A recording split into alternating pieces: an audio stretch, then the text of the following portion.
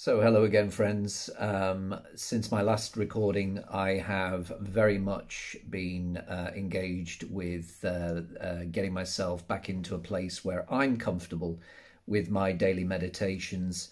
And I have had a number of comments from people across the globe, actually, about this whole area of mental health when it comes to the Gateway experience. And I really think this is probably the area that interests me the most, because it's about establishing, through this change in altered consciousness, a relationship between the brain and the body.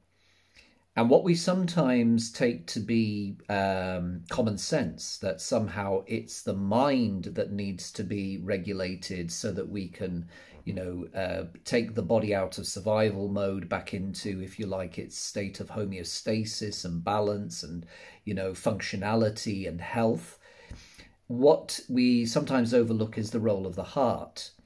And this information that is connected to the Heart Math Institute, people like Greg Braden, and a lot of you will know exactly who I'm talking about, and of course the work of Joe himself, Joe Dispenza, then you will realize that there is a huge role in terms of heart and brain coherence, especially when we learn to, meditate and alter our frequencies.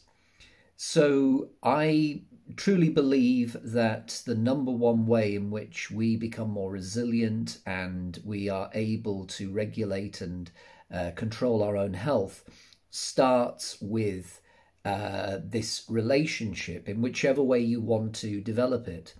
I used to always calm the mind down to calm the body down. But I must admit that having done my own research and exploration into other ways in which we create this link that puts us back into more of a coherent state. This is what is truly the answer for long-term positive health, maybe even recovery. I work with cancer patients, and I'm dealing with people who've, experienced extreme chemical trauma to their bodies, and they just want a way back.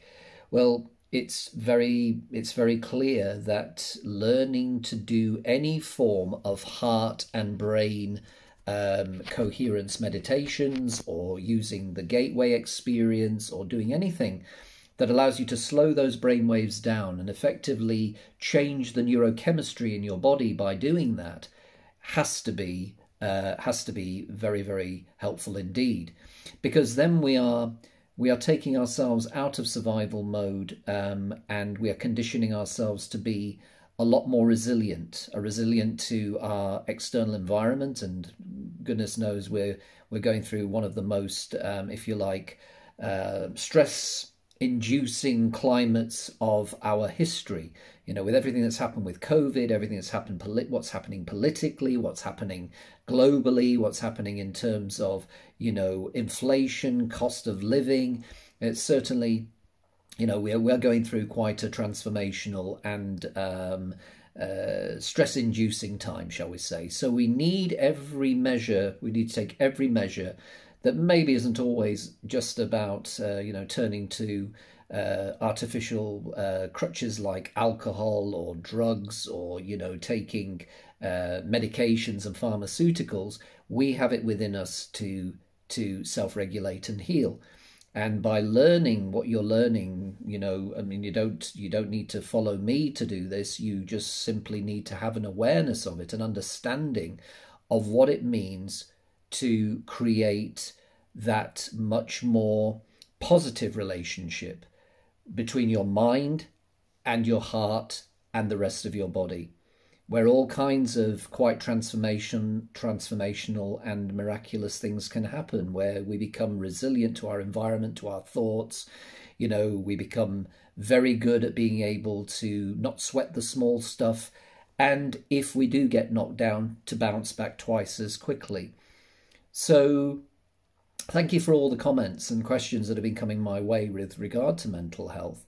If you are interested, I would be, willing to, create an exercise that we can all take part in, that will connect us to some of the ideas that we've been, that I've been discussing with you today. So just let me know in the comments, and of course, if this is your first visit here, then as always, I invite you to like and subscribe and introduce yourselves, and it'd be great to connect with you as a positive global community. I'm more than willing to engage with anybody who has something valuable to share. For now, it's a slightly different video, but it's a video that's nevertheless related to everything we're talking about with regard to the gateway experience and every other area that's attributed to altered consciousness for the benefit of us and our health, our well-being, and hopefully our future longevity. So for now, this is David Ferrati in a bit of a longer video today. Thanks for listening. Now go do something more useful. Take care. Bye-bye.